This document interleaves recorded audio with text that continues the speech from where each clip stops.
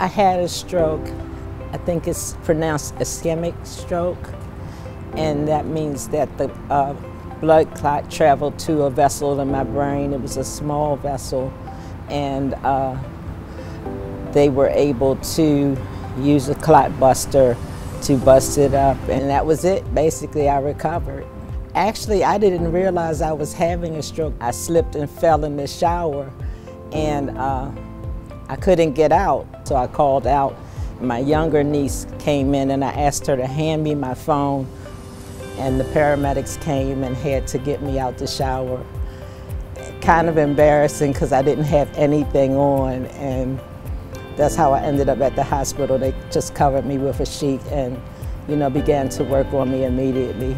I received such excellent treatment, and they saved my life. If someone's having a stroke or they think they're having a stroke, then the most important thing is moving fast.